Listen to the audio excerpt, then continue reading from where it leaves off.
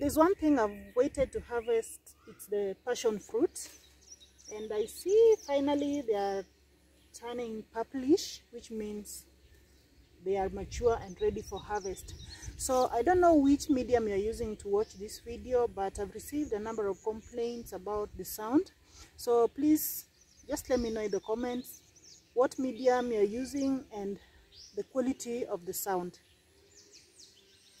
You realize sometimes after growing your vegetables and waiting to harvest, but you just don't end up with as much as you expected. So today I'll be giving you 10 reasons why your garden is not doing as well as you are expecting. And I'm really sorry about the background noise. My neighbor is logging. So reason 1 is the recycling of seeds. I know many farmers and many gardeners recycle seeds from generation to generation. So like this, which I planted in the last season, is already forming seeds, which I know most of the time I will harvest and replant in the next season. So just like anything else, seeds also depreciate with time, and you will realize your garden is not doing as well as it did in the previous season.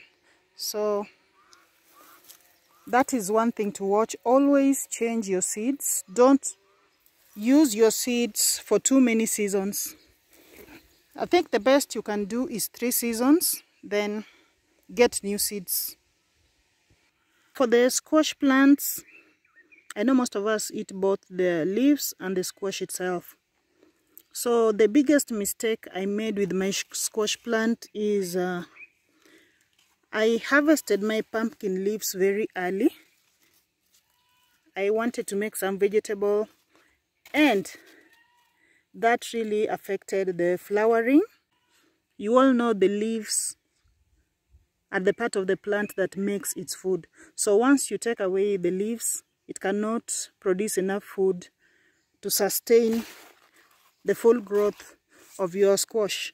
So my squash has not produced as much as I expected. There are just a few pumpkins here.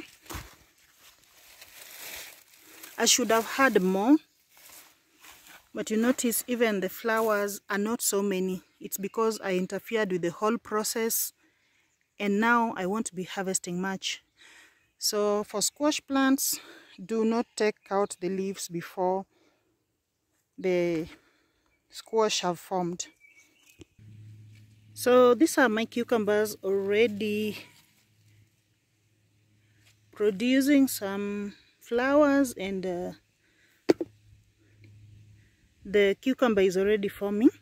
I know we've been told a lot of times you should prune, but pruning has to be done correctly, and you don't necessarily have to prune your vegetables. In fact, I've realized over time that even when I don't prune, I still get more out of my vegetables than when I prune, though we've been told the opposite. So for things like tomatoes, cucumbers, I just avoid pruning. I still get good fruit from it, even without pruning. So this is another disadvantage of recycling seed. I saved last season's seed to use in planting the coriander, and you can see how early it has flowered. I've not even had a harvest from it. They still look very young, but we're already having flowers, meaning it's forming the next seed.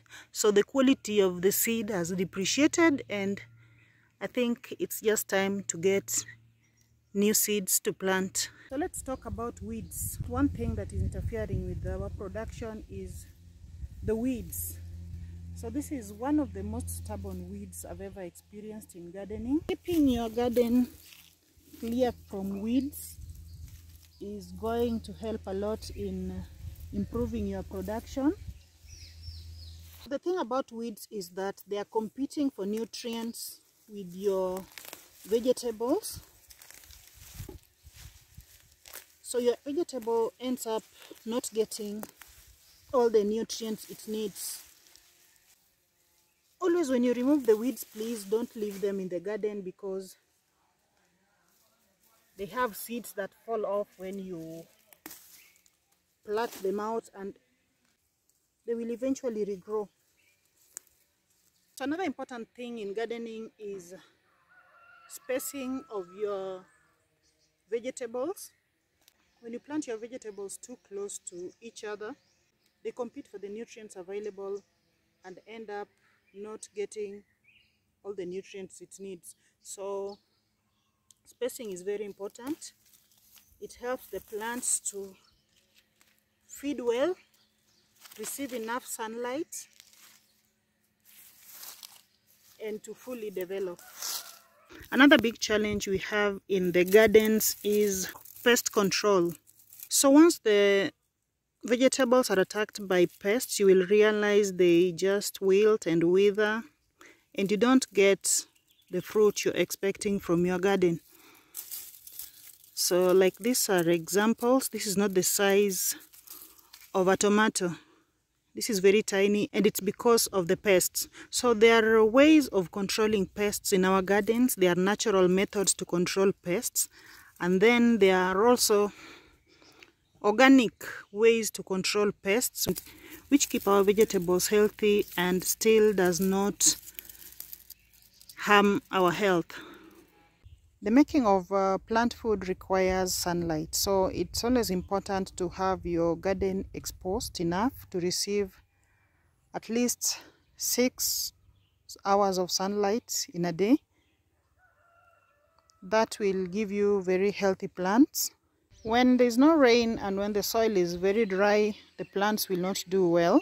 So watering is also important. Watering can be very tiresome sometimes. And so if you don't have an irrigation method or an irrigation system in your garden, what you can do is mulching. Mulching is just covering the soil surface to retain moisture, so the plants and the soil remains moist. Another thing to note in gardening is the type of soil you have. Always check the pH of the soil. Some soils are very acidic. And know your zone so that you know what you can plant and what you cannot grow in that area.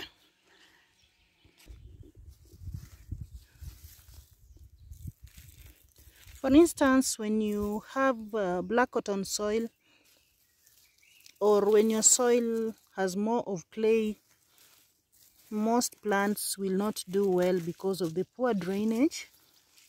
So you can supplement that with container gardening, or there are also ways to improve the texture of your soil for gardening. And lastly, I'm going to talk about fertilizing. Plants need fertilizers to get the nutrients they need to grow and produce fruit. So fertilizing your garden periodically is very important. Just don't overdo it. When the garden has a lot of fertilizer, your plants will die. Know the ratio to use for every plant, because every vegetable is different and its nutrient requirements are also different. So just ensure you have the right ratio of the soil to the fertilizer that you use in your garden. So guys, that's all I had for you for today.